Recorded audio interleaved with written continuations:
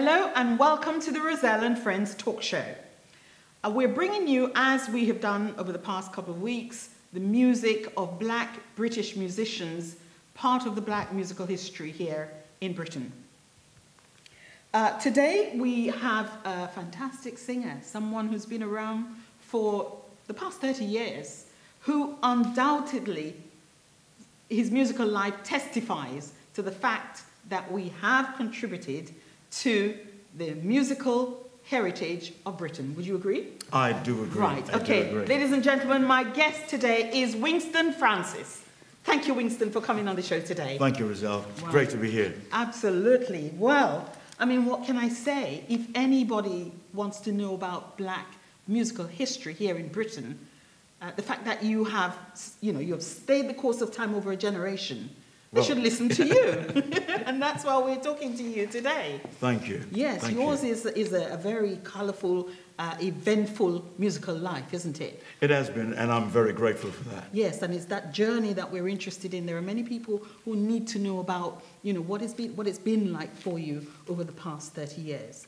Well, I must admit it has been a wonderful life, but in a lot of cases it has been really, really dark. Yes. And the reason for that is that the media, I don't think helps Black musicians, right, especially the ones from the Caribbean, right, to progress and make something out of their career. Mm-hmm. Because if it wasn't for my touring, European countries and all countries in the rest of the world, right, I would not be working. Maybe I would be on the dole. Okay. Right, So as far as this country is concerned, I've got, most artists have got no support at all. Right. So it probably has something to do with mentoring. I mean, you, for example, you had Chuck Bird, that great impresario, writer, performer. I mean, he spotted you as a talent, a young talent. Right, yes, right. And he came along,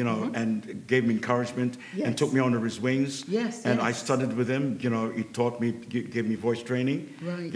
And taught me so much in the business. And I mean, not only voice culture he gave me an opportunity. Also, ideas to let me know that, it's not just you're going out and performing and singing. Right, right. He also told me, it's not just the music that you have to deal with in this business. Remember, the first note of music is do. Oh, right. And the last note in music is do. Do, re, mi, fa, sol, la, ti, do. Uh-huh. He said, so you have to make some bread. And I'll never forget that. But, Right. Also, practical advice. It is right. So, I mean, you started recording at the famed Coxon Studio. Oh, yes. Studio yes. One in Jamaica. Yes. Tell us a little bit about that. Well, I was saying I was doing a show last night. On Sunday night, and I was saying to some of the guys that Studio One recording studio, it was a university. Okay. Because we learned so much, yes, from really great musicians, guys like Ernest Ranglin, okay, yes, guitarist who was, yes, rated #1 in the world as a guitarist from Jamaica. Right. And we used to go there, to record as practically kids. Yes. And one guy, some of the kids, were from affluent families. Yes. Like Jackie Me Too. He was from an affluent family. So whenever he came to the studio, he had enough money, he could buy, like half a dozen patties. Okay. But yes, once he walked into the studios, there was like 30 guys, and we had to break them in little pieces. To share. To share. Wow. And yes, if you smoked and you had a cigarette, that cigarette will pass around right, 10 people. Again, sharing. I'm afraid that doesn't happen today. No. And it's so sad, yes, to know that the artists become selfish and cutthroat. Well, everything is it's money, money, money, money. Yes, yes. And I've got to have the prettiest car or the best jewelry or it probably goes with the whole industry, isn't it? Yeah, but I mean, it's a stereotypical imagery. Very but true. Not everyone has that. Very true. All but the trappings that go with it. No. No. Well, no. if you have the trappings that go with it, it means you're getting a lot of work. That's right. Yes. And many of our older pioneers didn't have those opportunities. No, they didn't. They didn't. At all. They didn't. Right. But you gave me a very interesting scenario about one of your travels to Berlin, Potsdam. Oh. And, who were your fans? Who were the people screaming and shouting for reggae music and this giant of a reggae musician here? Well, this was before the Berlin Wall came down. Yes. And it was right near to the Brandenburg Gate. It was a place called, it was Potsdam, East Germany. Mm-hmm. And I was doing a show. It was a festival. Yes. And this festival caters for about 20,000 people. And the road, you mind if I elaborate? Mm-hmm. At where the hotel was, it's one road going straight down into this park, into Linden Park. And it's a dead end. You go into the park, right. You can't go any further. Right. And when it was our time to go on stage, the promoter rang the hotel and said, tell the guys, we've got 20 minutes to get down to get on stage. Mm-hmm. And when I opened the hotel door, it was packed tight. Thousands.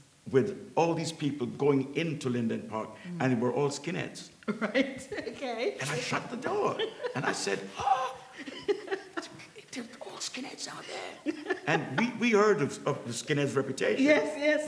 And all these guys were in braces and plaid shirts and jack boots. Yes. And 14 black guys in there. I said, no, I ain't going out there. And we rang back, and the promoter said, what's the problem? He says, the place is packed with skinheads. The whole road is full with them. And he said, who do you think they're coming to see? So I said, I don't know. But he said, come on out. And I said, no, wait, man. Yes. You better come get us. Yes. And the guy came up, and he opened the door, and he spoke in German. And he says, guys, look who is here. It's Winston Francis with his statisticians. And right, yes. And I was, they propelled me. They call it, I think it's skiing. But you're on top of these people, and you just keep passing you along until we got to the stage. To the stage. Awesome. Awesome. And these thousands of people, and believe me, from that day, I have so much respect for skinheads, and I'm still working for them. Because they keep the music alive. Of course. They have a genuine love for it. Love for the music. That's right. And I've been all over the world meeting these people, and every single time they are always beautiful, kind, respectful, and they keep you alive because they keep buying more records. Yes. They never ask you for a free copy, or they ask, in Jamaican terms, they beg you for a burn. They never ask you for a burn. They want the record to buy from you, because they figure if we buy the records from this guy, we're keeping him alive. That's right. That's right. So really, in a way, you can't really discriminate. Oh, no, who your fans should and ought to be. I never discriminate. I only have one beef, and it's with the media. They hear the BBC, it's the BBC Radio and BBC TV, because the last time a reggae record was in the charts was about over 35 to 37 years ago with Boris Gardner, I Want to Wake Up With You. Yes. Because their argument is that, reggae records, dancehall records, it's got a lot of profanity in it. That's dancehall, and that was finished with 7, 8, 10 years ago. Right? Since then, a lot of music. I personally, I've done a lot of commercials. Yes. And the last commercial I had, my music was being played, reggae music was being played, was a Barclays Bank commercial with the little gerbils running around circles. The music in the background is mine. It's reggae. Right. Yes. It's played on TV, but they won't play the song then. Does that make it difficult for our young budding artists? Of course it does. And so there is a sense that they may want to leave the genre altogether, and of course. And there is more of an attraction for things American. Of course. Isn't it? Course. The black music of or completely changed from music. Yes. And that is the reason why they're running around in the streets. Right. I remember after the Brixton riots. Yes, I was going to ask you about that. Sure. Because that was, you changed career around about 1980, 86, isn't it? Yes. Tell me a little bit about that. Well, after the riots, I was in the Brixton area, and I saw so many kids running around, aimlessly. This is in 1981. Yes. Right, yeah. And I thought, who is here to guide these poor kids? And I remember one day, I was talking to some guys, and this policeman, I think his name was John Crow. And in Jamaica, John Crow is a vulture. That's right. We call them John Crow. Eating dead flesh.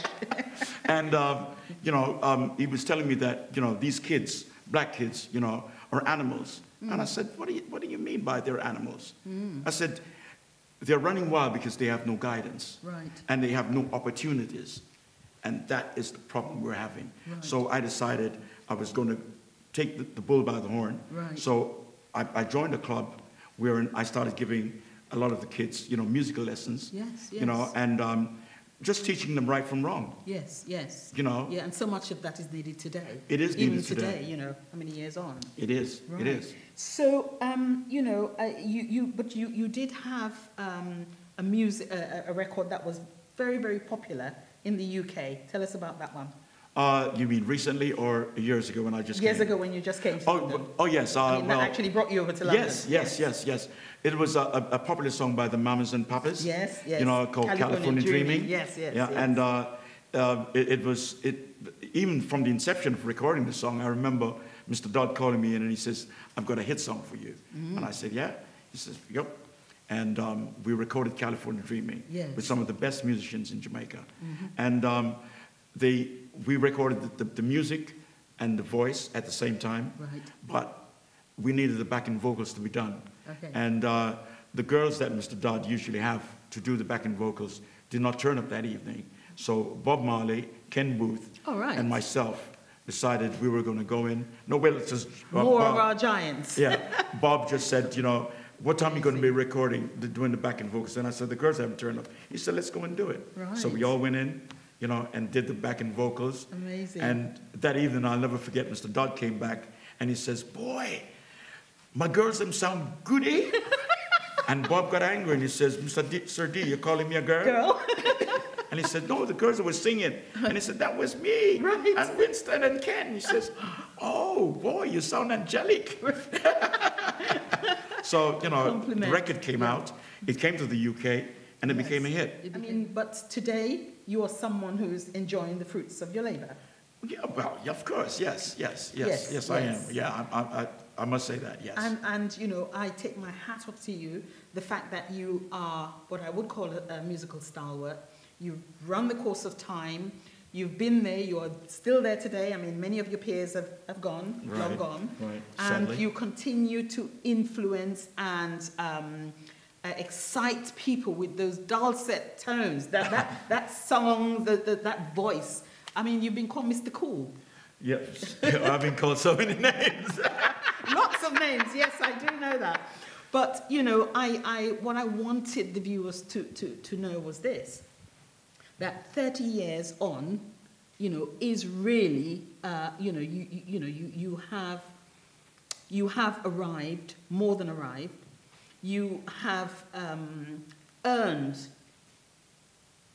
whatever it is that fruit is today that makes it good. You have earned it. Thank you. You've been there, and I really, really thank you. And I want, if it's the only thing that young people will take away today, is the fact that you've been determined.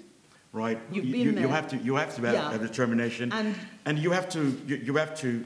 If you get bad knocks along the way, you have to disregard them. That's it. Don't give up. No, that's I'm going what forward. I like. Yes. I'm going forward. That's right. And continue to go. Yes. Because you know, I mean, I've been in this country for 43 years. Wow. And when I came over in '72, but I never gave up. No.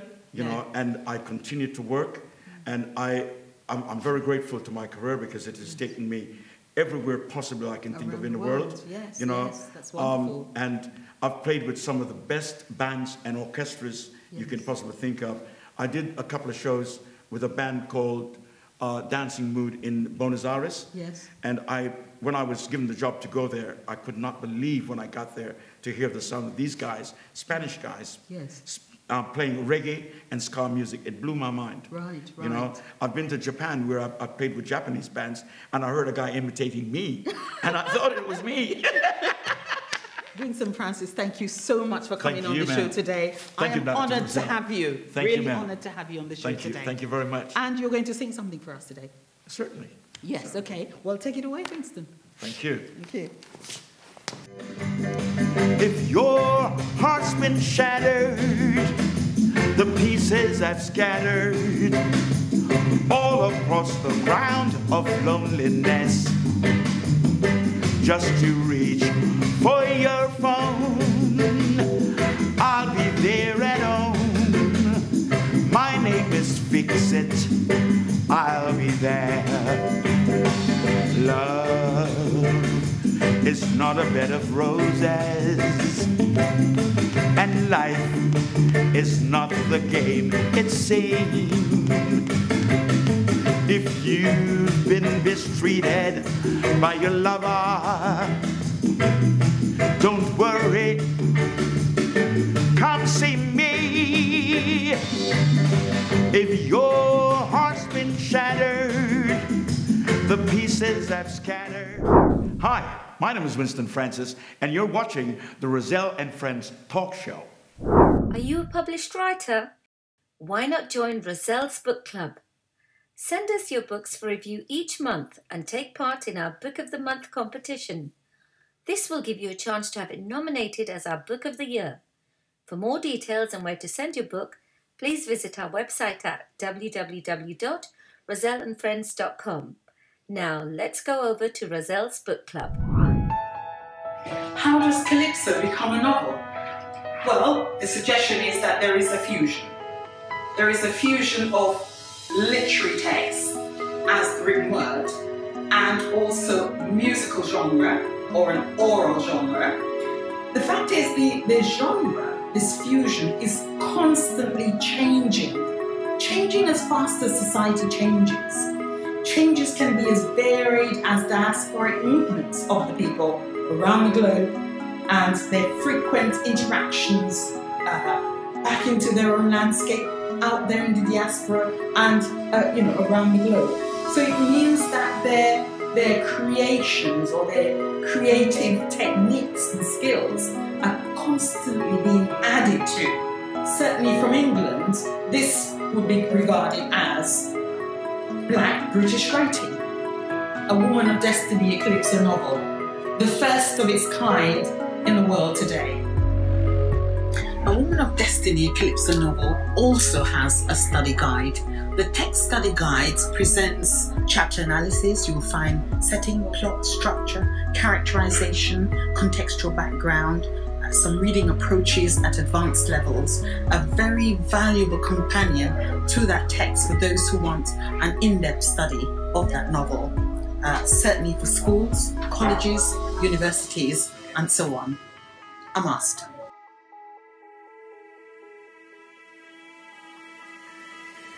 The importance of this book, A Woman of Destiny, a Calypso novel, to the Caribbean literary canon is this. Some 30 years ago, Kenneth Ramchand, in his seminal work, The West Indian Novel and Its Background in 1970, gave the primacy to the literariness of the genre. After Ramchand, some 14 years later, Edward Kamau Brathwaite, in his book A History of the Voice, changed that perspective and suggested that the primacy of the voice to Caribbean literary texts is what we have. However, during my own research, 30 years on, I have fused these two schools of thought. So what we have in this book, A Woman of Destiny, a Calypso novel, is a merging of these two schools of thought, Ramchand's and Brathwaite's, so that the suggestion here is that we have a fusion of the literariness and the orality of these two genres, which have created something very unique, something very bold, innovative. And it's the reality of these two thoughts that have been merged in A Woman of Destiny, a Calypso novel. I would say, look out for the Calypso novel number 2. Thank you. Hello and welcome to the Roselle and Friends kitchen. Yes, we're continuing our series Each One Teach One, where each week we have a guest who will cook some nutritious home-cooked food to bring back the fun and enjoyment of cooking. So today we have Thomas. Hello, Thomas. Hello. Well, welcome to our kitchen. What will you cook for us today? Today I will cook for you creamy greens pasta with lemon and some grated cheese on the top, which is parmesan. Right, that sounds lovely. Okay. And creamy greens with pasta. Simple? Very simple, quick Right. dish, only 15 minutes. 15 minutes, that's wonderful. Yeah, Ideal for every busy mother. yes. of course. Ideal for busy office workers. Ideal for everyone, actually. Yes, okay. 15 minutes. Roughly how much the cost? About 10 pounds. 10 pounds. Right, okay. So that's why you should have this kind of home cooked food. Yeah. Right, so take it away. So I'm going to introduce you my ingredients, which is pasta, linguine, fresh basil, monchtu, soft cheese, full fat soft cheese, you can get in any shop, parmesan, broccoli and green peas, Right. 1 lemon and red pepper, Right. a little bit of olive oil and of course salt and pepper. I've got ready for myself a little bit of olive oil, green peas, Right. basil, salt and pepper, lemon juice inside. What will you do with that? I will blitz it and use that oil just to get the extra flavor into the pasta. Right. Because as you can see, that's quite clear, Fresh. clear Yes. ingredients. Okay. Yeah. Right. So I'm going to start from cooking that pasta Okay. into the boiling water. And how long is the pasta going to cook for? 8 minutes. 8 minutes, right. Yeah. Okay. So 8 minutes I'm it gonna drop is. the pasta. I just dropped the pasta into that pot. Now I will add some oil, so that when I take the pasta out, it's not sticking together. Right, okay. So now I will cut those broccoli into little pieces for cook into that pot. That will be ready. Okay, so as soon as vegetables are done, going back into that bowl. Okay, we're not using that bit. So we're gonna get prep the garnish, which is our red pepper. Okay. I will slice that red pepper into very thin slices, Right. so it's nice, crunchy. To give it a beautiful red contrast with the green, isn't it? Yeah. Yes. Whoa. Very professional cut there. Now I will pick that parsley because we don't really want to have that hard bits into our pasta. So you're taking just the leaves off. Just that the leaves off, basil. chopped down. Black pepper. Right. Okay. It's all fresh flavour, isn't it? Yep. Everything is Very beautiful nice and and fresh. fresh. Yes. That's the beauty about home cooking, isn't it? Yes, it is. It's, so you know Nice. exactly what you're eating as well. Yeah, Yes. simple, fresh and That's healthy. right. That's right. There you go, that's what we need here. We're going to add a little bit of black pepper. Black pepper. We don't really use the salt because that cheese is quite salty, Salt, and right. the pasta will be salty. You don't want to Right. Okay. get over salt. Simplicity and nutrition. Yeah. Right. I'm going to cut a little bit of that lemon just to squeeze the juice Into the cheese. into the cheese. Ah, okay. We're going to grate it skin because So you're we going need to the use zest that rind. Ah. for extra flavor. Okay. As well. Lemon freshness. Yes, yes, yes. Yes. So okay. I'm gonna bleach that oil, herb oil right now. It's also gonna have that lovely green color. Right. Yes. Next thing we're gonna do, we're gonna cook our vegetables. Okay. First of all, we're dropping into the boiling water broccolis because they take long time to cook. We're gonna You're add going to add the munch too. munch too, Right. Okay. and at the end we're just gonna drop green The peas peas as well. Okay. Right. Now we're gonna add rest of that vegetables into Right. the boiling water. That's the munch to going in. Munch to going in. Yes. Green peas. Peas are going in. Yeah. Yes. By the time vegetables are cooking, we can add that lovely cheese with herbs and lemon Ah, yes. into our pasta. Mixing Well, it mix in it. well. Yeah. Yes. So in there we had the chopped up basil. Chopped up basil. We have the lemon juice. Some of that herb oil I Ah, did yes, before. yes. No, that looks interesting. And this is going to give it that fresh Yeah. flavour, isn't it? More of the basil, olive oil, the lemon zest, and some peas. Now we're gonna add a little bit of hot water into it, Yes. just to make it more smooth because of the cheese. okay. It's still sticky. Yes. Our vegetables are ready. We're gonna add them into that pasta Okay. right now. So that's your peas, your munch too, and broccoli. broccoli. Maybe I'm gonna add a little bit more of that herb oil. I Okay. think it's just not enough.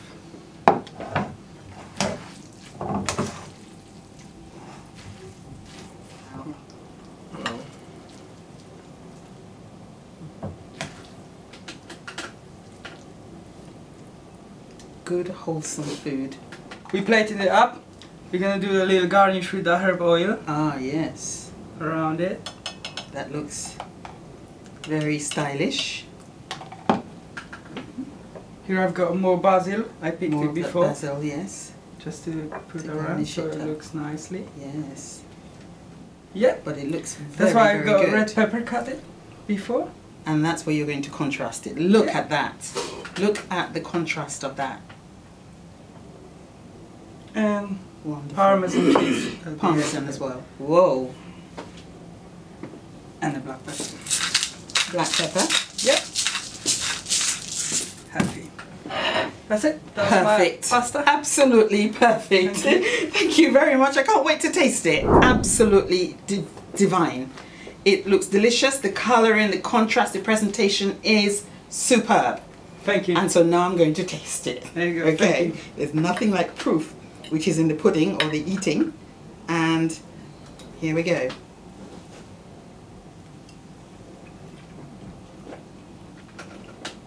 Rich, delicious. I can get the zest, the tanginess. Also the basil, dominant, really, really nice. The cheese, and it's got that lovely, thick, rich mixture in your mouth. That is absolutely delicious. Thank you so much for coming Thank on you. the Roselle and Friends Kitchen.